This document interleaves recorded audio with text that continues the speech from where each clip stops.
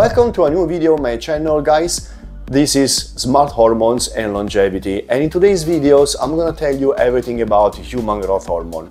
Well, not really everything, because I need a series of videos to tell you all the secrets on how to build permanent muscles with growth hormone. Before going any further with this video, I feel like I have to make a disclaimer, which is the same disclaimer or similar one that I make in other videos too.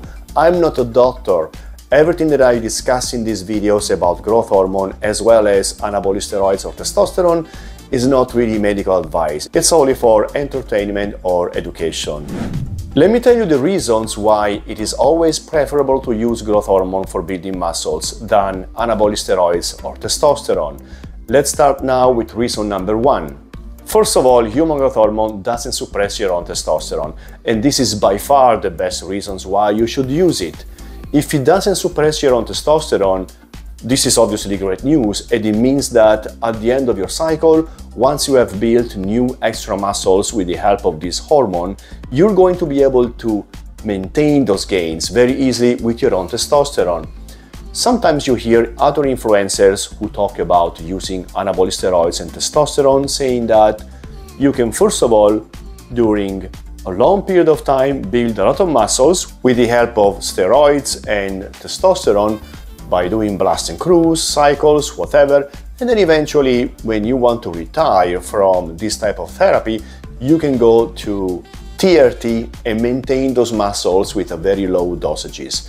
By the same token, when we talk about the relationship between growth hormone and your own testosterone, the things are very similar, because if growth hormone doesn't suppress your own testosterone, it means simply that if you are able to build muscles with growth hormone without touching and lowering your own test, then eventually at the end of your cycle, with your own testosterone, you are certainly able to maintain those gains. Of course, we're not talking here about crazy gains, like for instance 20 plus kilos of muscles. We're talking about between 5, 7 or maybe 8 kilos of muscles. And then of course, this is not all you can build. When you use my protocol, you can also go above and beyond that and build more muscles. To be completely honest with you guys, I never know if those people are telling the truth or lying, because some of them really went above 20 kilos of extra muscles during their cycles. And to me, it seems kind of difficult, and then at some point in their lives, they reduce their intake to 200, 250 milligrams per week, and then with that much, they can maintain all of the extra muscles. Most likely this is not true. Most likely there are either two options. Option number one, once in a while they run more cycles so they can go easily back up to their same level. Or they simply settle for less muscles, which is not a tragedy. Even if during their golden era they had 25 muscles more than their genetic limits, and then eventually when they are on TRT, they go down to 17, 18 kilos. To me, this is also an amazing result. But anyway, back to growth hormone. The second reason why you should absolutely consider growth hormone when you want to build your muscles is that there isn't really much to suppress if you think about it carefully. After you turn 25, 27, 30 years old, the production of your own growth hormone is so low that it's barely noticeable.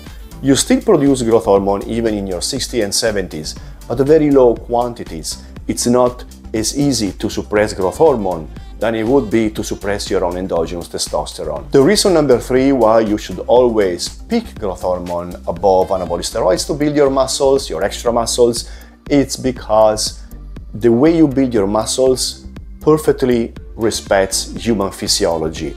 With anabolic steroids, as I've already explained in a previous video, you don't have that luxury, unfortunately, because the way they work, they build up in your bodies for a few weeks and then eventually they release their potency.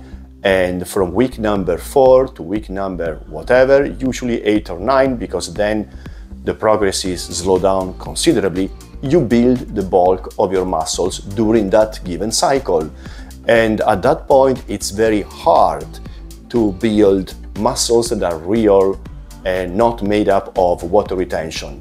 With growth hormone, you don't have this problem because it's so slow but steady that eventually you're going to build 1 or 2 kilos of muscles per month.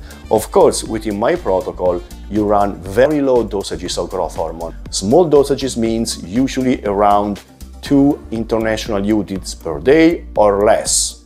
Sometimes you can go above that level, but it depends on the circumstances. Reason number 4, obviously the results are permanent for the very same reason that I explained before. When you finish your cycle, you can maintain all of your gains simply with your own testosterone and your lifestyle. Don't forget that you can't possibly believe that you stop taking growth hormone and then eventually you don't even work out, you don't follow a strict diet anymore, and then you maintain your gains. This is obviously delusional. You have to always maintain your lifestyle. You work out, you try not to drink alcohol. I know this is not easy for some of us. You sleep, you do everything you can, and then eventually you will maintain those gains. And because also your own testosterone helps you. Reason number 5, using human growth hormone actually brings also additional benefits. It can help increase bone density, therefore you can decrease the risk of fractures and osteoporosis. Fat loss. Actually, human growth hormone also makes a big contribution for you to lose your fat, and there will be another video in the future in which I talk about this in details. Growth hormone also helps improve the quality of your skin through an improved thickness, elasticity, and overall appearance. Growth hormone also helps you recover from injuries. There is a much faster healing that you can have after you've had an accident, any sort of injury, even after surgery. Another reason, increased energy levels. Now, this is something that a lot of people experience while they are on growth hormone. You have way more energy and you feel really rejuvenated and more vital. Also, some studies suggest that when you use growth hormone, you can have improved cognitive function. HGH therapy can have a positive impact overall on your cholesterol levels and blood pressure. Reason number 6, the amount of side effects is minimal, close to zero. Another positive side effects that comes with the use of growth hormone is actually improved quality of your sleep. Growth hormone is actually crucial for sleep. In some cases, some doctors also suggest that you should take growth hormone before going to sleep if you want to experience this and if you want to improve also anabolism throughout the night. Now, in general, I don't really follow this piece of advice. I much prefer taking growth hormone first thing in the morning as soon as you get up, and then after a little while you can have breakfast.